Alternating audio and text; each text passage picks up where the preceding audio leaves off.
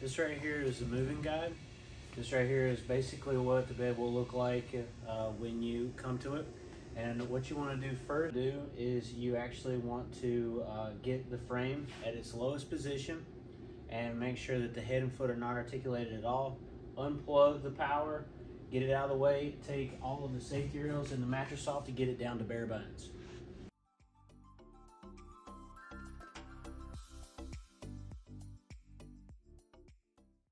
Alright, so now you'll have your cardboard lifts.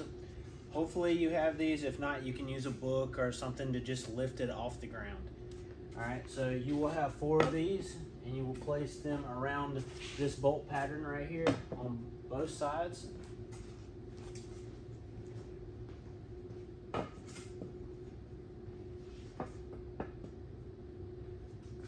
Now this is where an assistant will come into play to help you with this.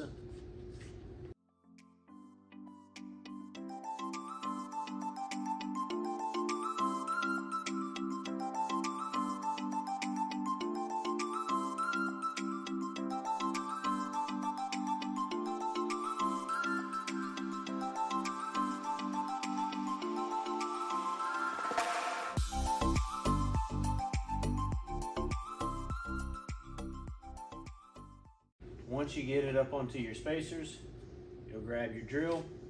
We're going to take off the head and the foot. If you don't have a drill, we send a 4mm Allen wrench with it to help this. And you will take off 6 bolts on this side and 6 bolts on that side.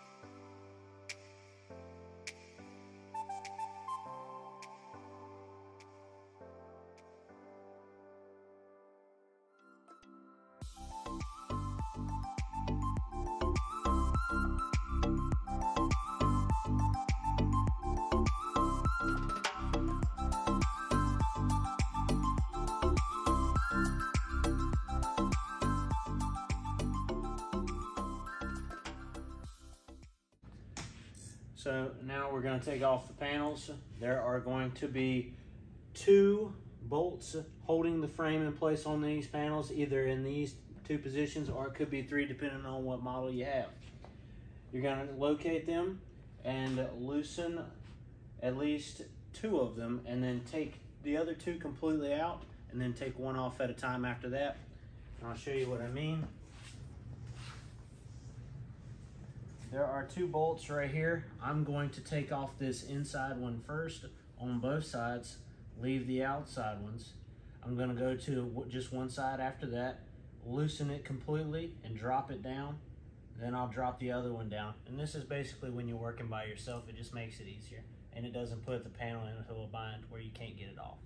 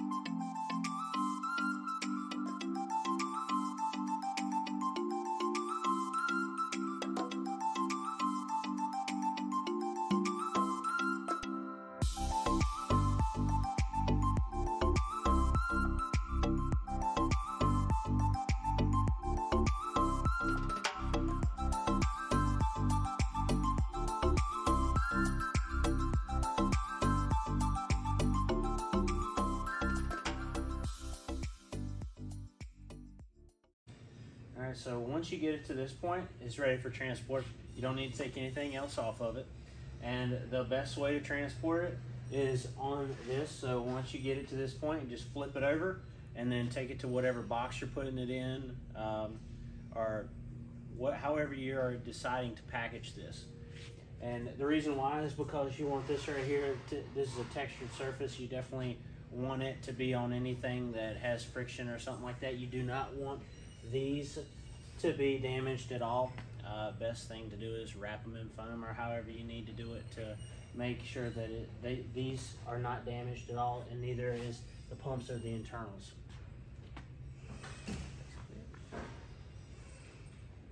Alright, and we have a disassembly or moving guide, and for every single model that we've got.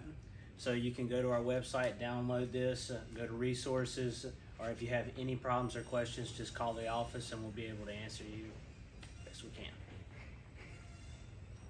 So on a manual bed, you'll have either 1, 2, or 3 pumps, and they'll just be sticking out of the frame just like so, and this right here will be attached. You will want to remove this with your 4mm, and once you remove it, just shrink wrap these right here. This bolt right here will come out, and that will come off if you do not keep them together. So just assemble that back in there, and then shrink wrap this, and that right there is the best way to transport this. Then this particular one right here, it has teeth on it that go all the way around, and that's how your crank handle will move it up and down. You do not want these teeth to get damaged, so there is a plastic sheathing that can go over top of it, or you can come up with your own way of doing it, just making sure that this is nice and secure and that it cannot get damaged.